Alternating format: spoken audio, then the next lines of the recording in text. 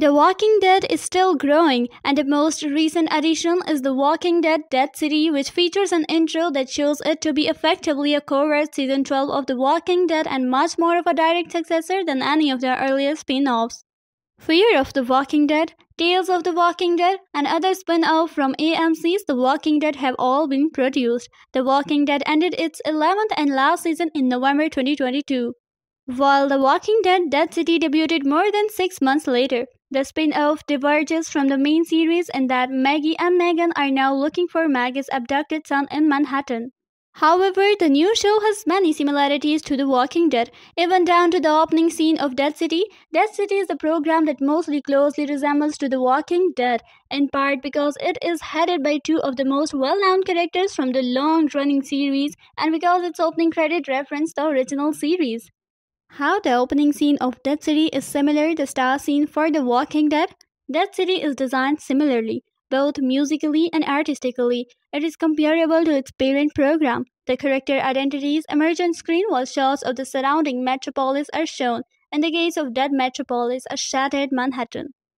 Amid the mayhem the post-apocalyptic world has wrought, the beginning of the spin-off is similar to The Walking Dead in that amid the mayhem the post-apocalyptic world has wrought, the beginning of the spin-off is similar to that of The Walking Dead in that it centers on the Atlanta cityscape and the surrounding destruction as the credits roll.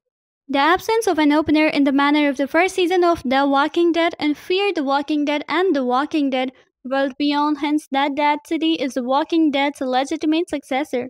It invokes the same emotions that viewers of the original program may have had by making the entrance of the spin-off look and sound like The Walking Dead. The opening of Dead City makes sense, given that it is a prequel to The Walking Dead. Dead City continues the story of characters that have more than left their mark during their time on The Walking Dead, more so than any previous spin-off. Essentially a Walking Dead prequel series, Dead City, the first of The Walking Dead's several spin-offs, The Walking Dead Dead City is set after the events of the original series. Dead City is a direct sequel that continues telling Maggie's and Negan's stories after the conclusion of The Walking Dead. In contrast to Fear the Walking Dead, which is set in Los Angeles shortly after the zombie outbreak first started, and The Walking Dead World Beyond, whose timeline overlaps with The Walking Dead's final 2 seasons. Dead City is a sequel series in the purest sense, following the story of the people who first appeared on The Walking Dead in the world of spin-offs, remakes, and revivals. The Walking Dead franchise and their successor series will be made possibly by The Walking Dead Dead City. Sure, the presence of the sequel series does not make the earlier spin-off any less fascinating. Still, there's a less of a link to the original program for The Walking Dead Dead City, which is not a problem. The potential for more genuine sequel series, however, are infinite now that The Walking Dead is done. And they are already in the work, with one starring Rick and Mike Cohn and another starring Daryl Dixon.